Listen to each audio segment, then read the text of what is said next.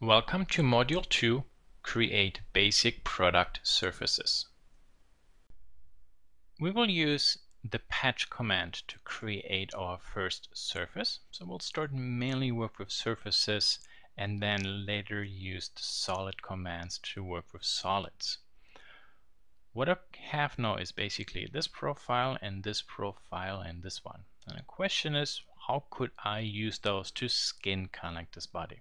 Let's take a look at Loft. So with the Loft command, first you want to turn off chain in our case. We can click on this one and say, well, from this back profile plus make a loft to the tip. Okay, that's pretty nice. But then as a rail, maybe select this one. But you see this back area down here doesn't really follow it. Well, maybe we could say, well, as a secondary rail, maybe select this one, and we get an arrow. And that's probably because this is just one curve and not two different curves. So it doesn't work very well. Okay, so what could maybe be a different approach? Well, the thing is, we have this profile. We can press plus and say from here, make a loft maybe to this one. Now you see actually the surface blends nicely from that curve to that curve. And then let's go to rails, select this one as the rail. It has to flow through, and there we are. So this is our first very basic surface. Pretty nice, and we used the Loft command. Now let's turn on the side view and maybe turn bodies off for the moment, and we see, well, there's also the opening for the handle. Okay, so I was talking also about try to always be effective with the way how you structure your design. I created the basic surface command here, so I can push the time marker a step backwards and then simply create another sketch here at the side. Okay. Press S, select the spline command and say point from here to there to there. For example, for this lower arc. Same from there to there, maybe to there. Okay. This defines, as you can see, these lower edges. And then 1, 2, 3, and 4. Click the OK button. Then we can zoom in and try to reposition those fit points till everything looks the way we want. The nice part about the spline command is it requires a little bit of work, but you can see you can get beautifully smooth curves with it. Perfect.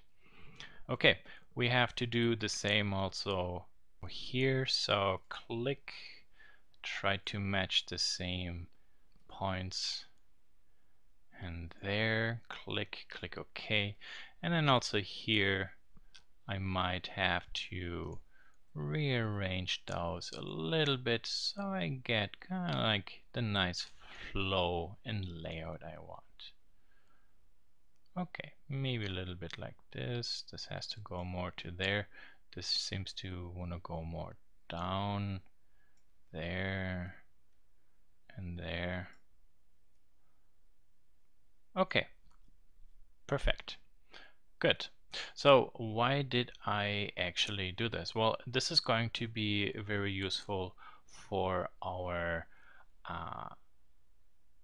handle part, because this outer sketch, this which I'm marking right now, we will use now to cut the surface we created, and then between the cut surfaces and this profile we will create another loft. Okay, so let's take a look at that. Stop sketch. Now we can go back, we can turn this off. Maybe this we want to call actually handle, so it has a logical name. Let's show, for example, the body. Okay. The nice thing, because handle is a plane and that sits inside our body, we can now go to modify and trim and select, for example, this line. It's also closed, and because it's on a two-dimensional sketch, you can see that Fusion then understand the direction how you want to trim.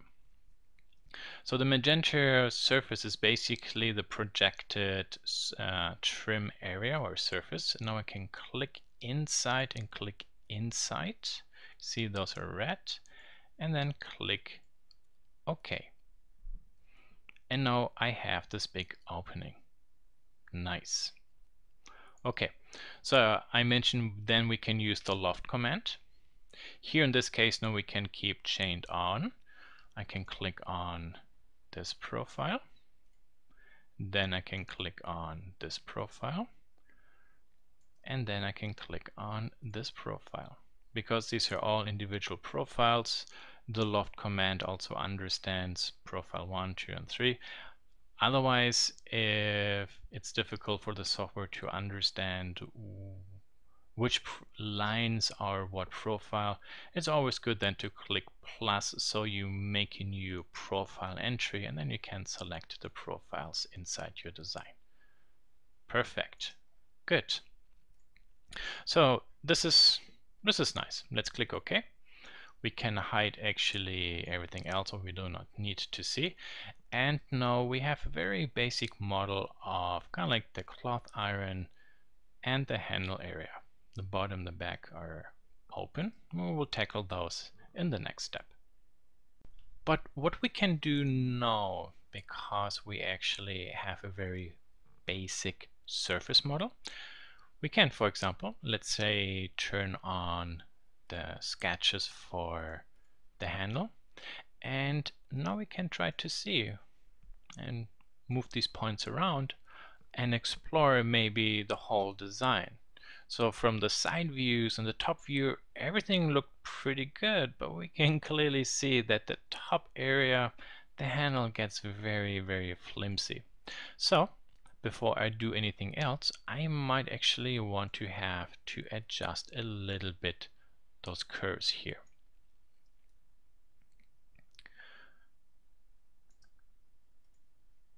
And maybe a little bit down there, a little bit down there. And let's see now from the top. You see now this gets a little bit better, and maybe we want to make the flow and the distance a little bit easier. Okay, maybe like this. Maybe this a little bit down there and there. Okay. Let's take a look at the side. Where are our interface elements? This one is there. So maybe I will put this to there so that this distance and this distance are a little bit more equal. So this actually goes back to also where I mentioned when you make those canvases for your side view, try to use those only as a reference, maybe as a target, but not something you really need to have to achieve, because you noticed I actually followed all these lines which made sense, but then the 3D model actually turned out not really to be that suitable. And then because this is now a very basic surface model and we work with the loft trim and then loft command, we can then easily, by manipulating some of these sketches, quite quickly the complete flow of surfaces and proportions of our body.